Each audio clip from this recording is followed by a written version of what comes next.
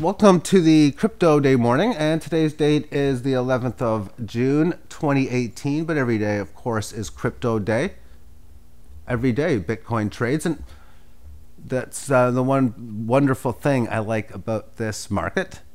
And like always, everything within your own risk, own reward. In 2011, Bitstamp didn't have much volume and moves that look like this. Just hard to find people who wanted to trade on it, and it was only a few bucks. You had like, I don't know, like a couple $100 you want to play with down here. Maybe you want to look into getting about 60 or 70 Bitcoin. Now, how many of those people that were buying there are still holding anywhere near what they bought back then? For when the prices got extremely high, there we can see a nice little daily move where it went up from 16 down to 7, but they got much higher. How would you not want to sell off? I mean, wow, it got up to 230, 240, but then it pulled back down to 50, and a lot of volatile, choppy action. And here's a sustained bear market. Because you notice back then in 2013, April, it tops. And here we are into July, and it's still well below its high. In fact, it was just looking nice. And here's that breakout pattern that we look for. Few of them when we look at this market. There's a break of this resistance. So in here there were situations. It was showing strength on the 18 here. And then this level of resistance gets established, and there's technical analysis saying things are looking good. But when you have a situation of previous high, you realize that if the market made it to where it was before, you should surely at least do that, which is what the key word is, at least, thus knowing you could do better, make higher highs. It's basically been about a half a year since the time frame of here to here. And then the thing just got going. So our correction has been obviously longer and bigger thus far, but the moves when it's ready to go. Oh, 130 up to over 1,000. Okay, how you doing? 7x gain-ish or so. And then, of course, this was the more sustained bear market, because this high from the end of 2013 never got tested again until 2017. So it spent noticeably over 3 years to get back to this high. So obviously this has been the best price and time correction Bitcoin has ever had. We have a long ways to go to have one as deeper and definitely through time. So this went from about 1,200, and of course it went down further, 1,200 to 157. That was a decline of 7.6x, and the equivalency of a 7.5 greater than decline now would be like 2,600. And the recovery for this, as we can see, there was a lot of up and down choppy action. But this move that came through near the end part of 2015 was one that was a real one. It wasn't a failed move by any means, because when it corrected successfully, that's the key word, successfully, within the correctionary phase here, what happened afterwards? It showed strength amongst the 18 and had several days staying above it. So you're going to have bullish situations, bearish situations. That's the market.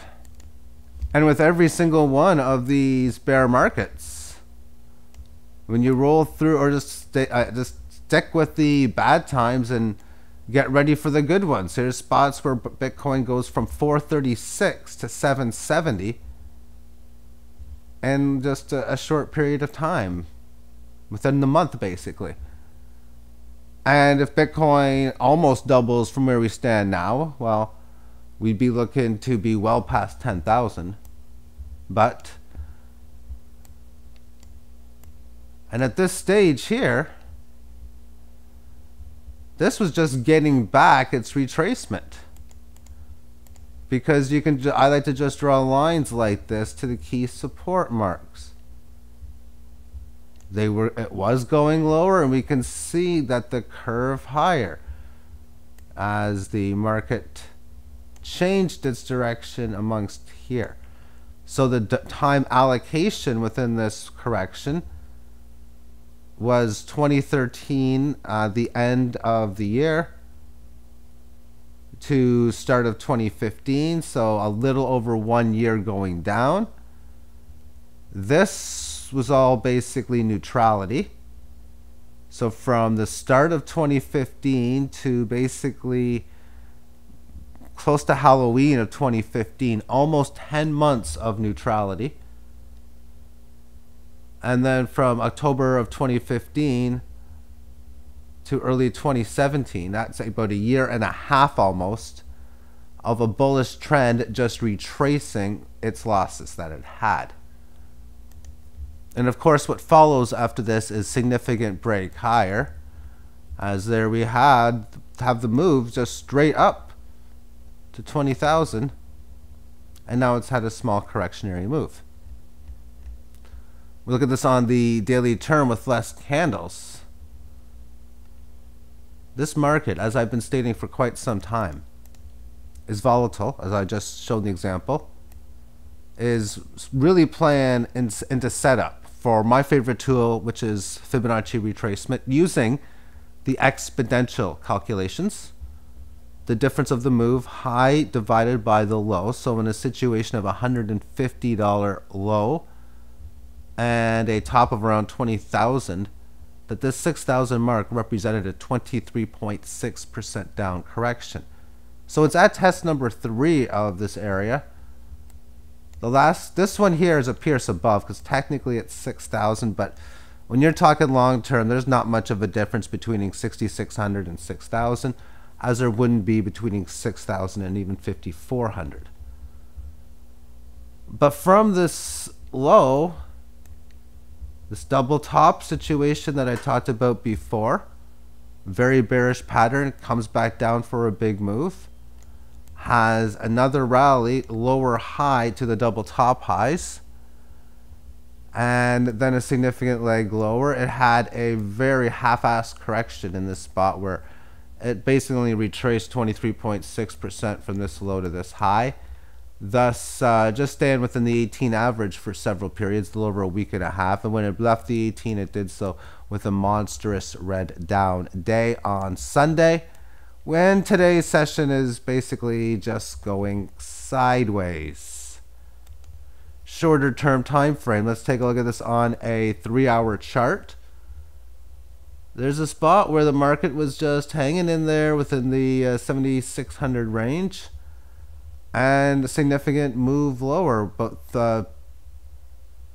well, half a day on the 3-hour. Let's just move this to the 1 hour.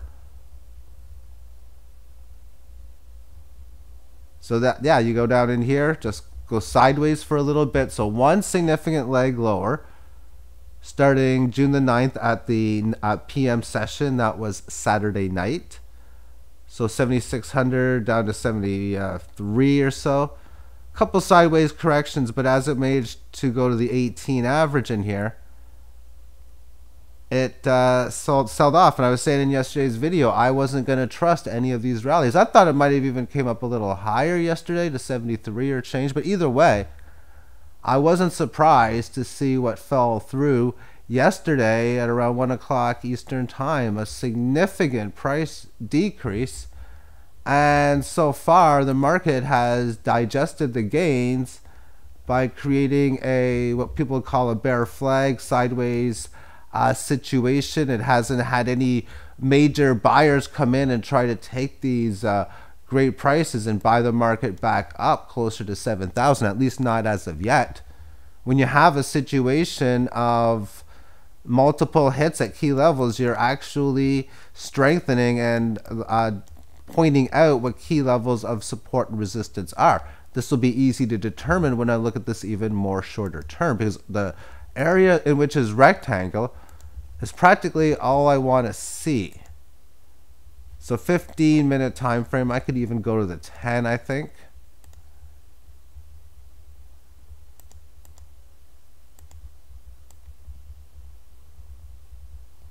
So basically somewhere around here at about 68.20ish is a key level of resistance, two levels of support.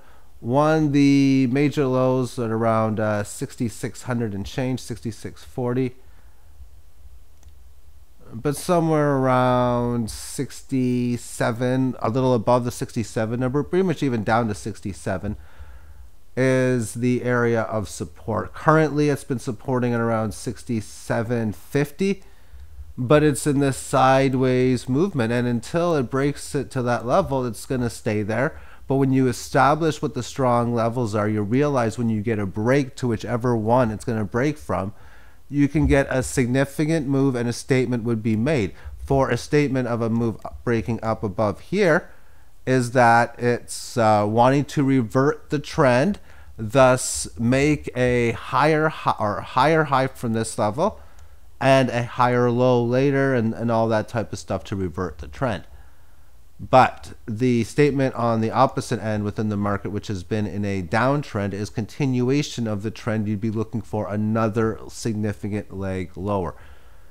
Thank you for tuning in and have yourself a great day. Bye-bye.